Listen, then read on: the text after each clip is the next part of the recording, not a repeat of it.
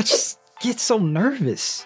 I'm awkward on camera. I don't like the way that I look or sound. If this is you, I'm gonna give you 5 ways you can embrace being on camera. And at the end, I will give you an exercise so you can improve even more. The importance of being on camera as a business owner is huge because video is king. You may think as a business owner you don't want to be on camera, but this is the total opposite. You're seen as more authentic, you establish a personal connection with your audience, and your audience will engage with you that much more. What I mean by building your audience is increased engagement, which leads to more leads and obviously more sales, which helps you get to your goals that much faster. Tip number 1, be your authentic self. Stop trying to be this professional who never messes up on anything that they ever say. You come off as stiff and robotic, and we as humans have evolved to understand which emotions are real and which ones are fake. When a human can detect inauthenticity, they usually don't connect to the person who is speaking, which is why a lot of people tune out when some people talk. Talk as if you were talking to another human being. Use your hands, loosen up right before you record, and don't be so adamant about getting every single word right in your script. It's always better to just be yourself, no matter how awkward or embarrassing it may seem. It's far worse to be embarrassed by something that you're not. Tip number 2,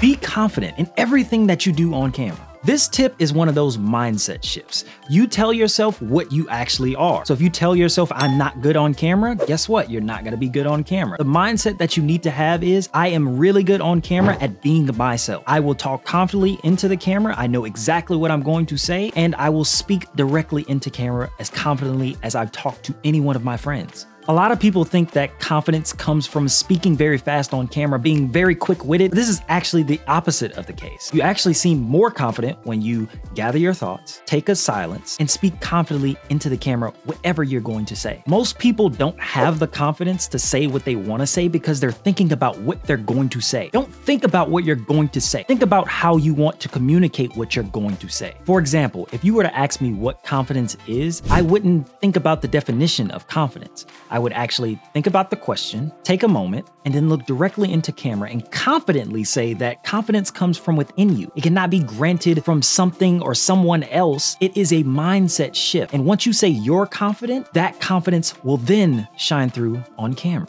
Like that. That one's going in. And to be even more confident, you can use tip number 3, which is be prepared. In order to be prepared, you have to know and understand what you're actually talking about. This does not mean know word for word exactly what you're going to say. If you're not a professional, it will come off a little unnatural.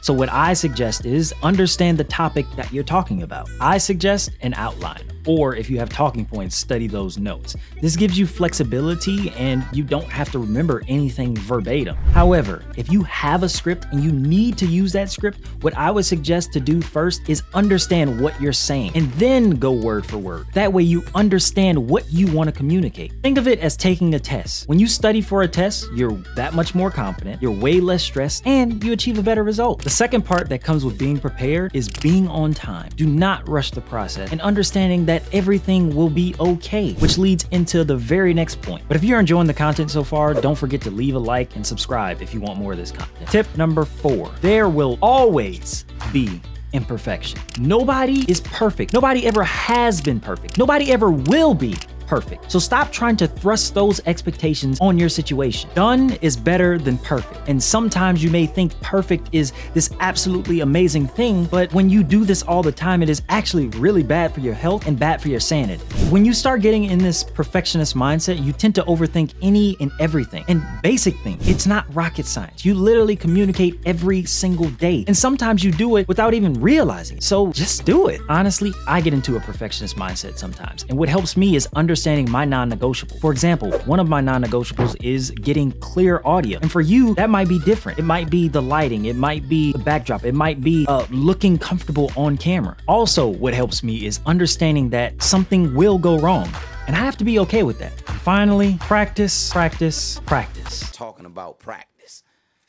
I mean, listen, we talking about practice. As cliche as it sounds, practice is the only way to get better. The best way to build a muscle is to work out and to do it consistently. Practice inevitably comes with failure, and trust me, the failures make you so much better. Being in front of the camera is an art, which is why actors, entertainers, and personalities make so much money doing. Once you practice enough, you start to understand your eye line. You start to understand how much movement is enough movement, or is it too distracting, or how to play towards the camera.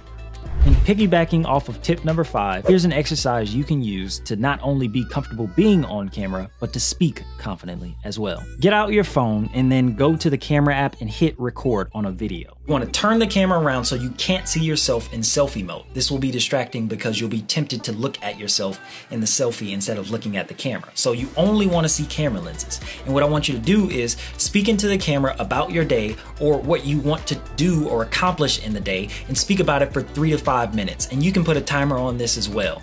And the catch is you have to talk continuously and you cannot start over. You will see drastic improvements if you do this consistently for 1 to 2 weeks. And then you can compare the first time you did it to the last time you did it. Just to recap, you want to be your authentic self, be confident, be prepared, know that there will be imperfections, and practice, practice, practice. Doing these tips and using the exercise of recording yourself will help you build a personal connection and build your audience effortlessly. If you found anything valuable or learned anything about being more comfortable on camera, leave a like, subscribe, and comment about how your journey with being comfortable on camera is going. But until next time, keep harnessing the power of video.